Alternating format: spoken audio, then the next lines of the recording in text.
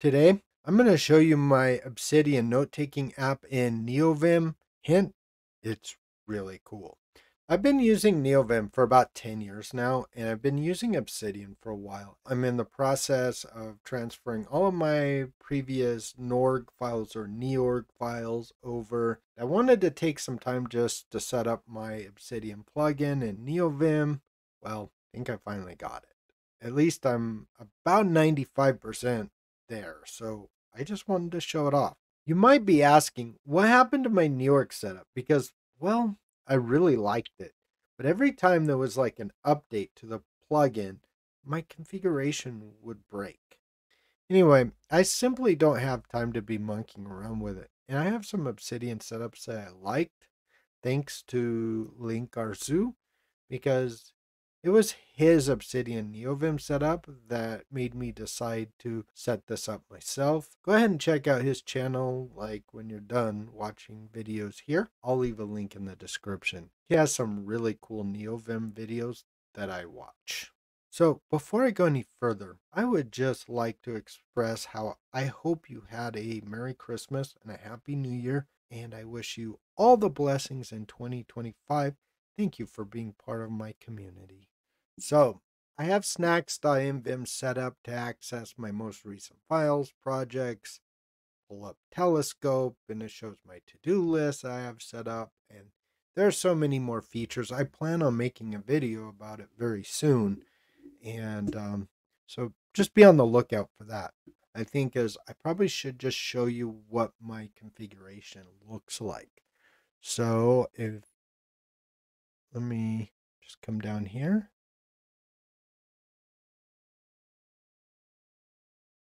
This is kind of a bug that I see that is really kind of bugging me, and that is that this image is overlaying the whatever you call that. So let's look at the markdown.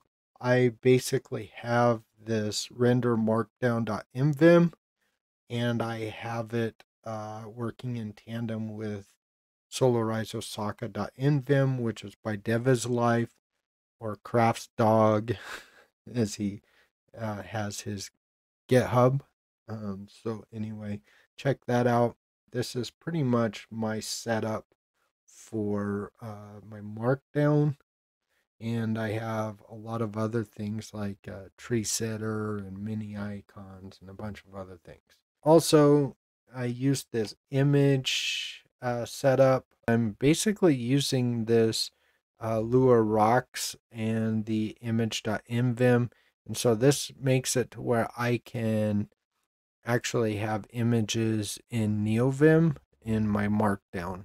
I also am using Vim Prettier for formatting. Also, I can't forget the config.lua right here, which basically makes the Markdown possible and my ability to copy and paste text. And then the only other thing is I have the forked version of Obsidian.nvim. And the reason why I forked this is because I am planning on making a plugin of all my scripts to work in tandem with Obsidian plugin. So I might have to suggest a couple of tweaks to the developer or something. So I just wanted to just get that out of the way. Anyway, there's a couple of things here I wanted to show you. So we have the vault location in here. This is where, the directory here, sorry. This is where the vault directory is. And then this folder right here, this is where my templates are located. So you might be asking yourself, like, what is Obsidian? What's a vault? You're speaking Greek? Well, I got you covered. So let's start with Obsidian. Obsidian is a badass note-taking app that allows you to create a second brain. You'll see in a minute what I'm talking about, but if I open up this app right here, you'll see that it's designed to like organize like all your thoughts. Like here's a graph view of like all of your notes that you're taking and everything. And the idea is to make connections with all the notes that you're taking and also to be able to access them at any time.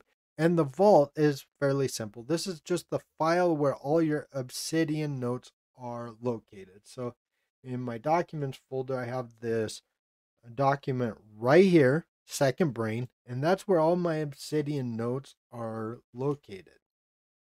And you can see I have this access. These are the folders that are inside there. So when you're setting up your Zettelkasten or second brain, many use a couple of different acronyms like PARA or Access. I don't remember what the acronym for PARA is, but I've actually landed on Access as a way of organizing my second brain. Access stands for Atlas, Calendar, Cards, Extra, Sources, and Spaces. I also have a junk folder named X that I occasionally use. I'm probably going to get rid of it pretty soon once I get this all organized. So let me just go through this really quick. So your Atlas, for example, this helps you gather, develop, and navigate ideas. So basically, what lives here is like your maps to your world of knowledge. So, like your maps of content, dashboards, and that sort of thing. In other words, templates are what usually are stored here. Maybe other dashboards, but I have in Neovim, I don't have any dashboards. Calendar is basically everything that's time sensitive. So, like daily notes, meetings, plans, reviews, journal, my to-do list in there, the project list, have things I've done, and I basically have like this journal, and I basically keep track of what I do every single week, and I think you'll see a little bit of that here momentarily. Okay, so the next section is a cards section, so it helps build and connect your ideas, what goes in, ideas and insights and other things. So like maybe you have an idea that suddenly pops up, you would put it in this, or things or people or concepts or whatever it is. Anything you take a note of, it would go in this for the most part.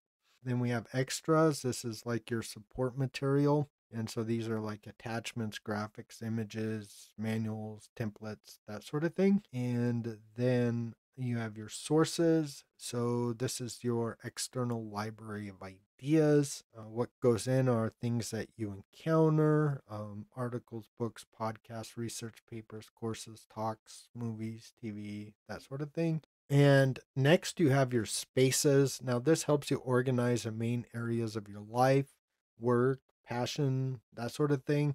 So usually there's only a couple of areas where like you're really passionate about, and for example, I make YouTube videos and do that kind of thing. And so maybe some of my passion stuff would go inside here, like things regarding my life and that sort of thing. That would be nested inside here. And so that's pretty much how the Access acronym works. And if you'd like me to make a video on Access and Para and that sort of thing, let me know in the section below.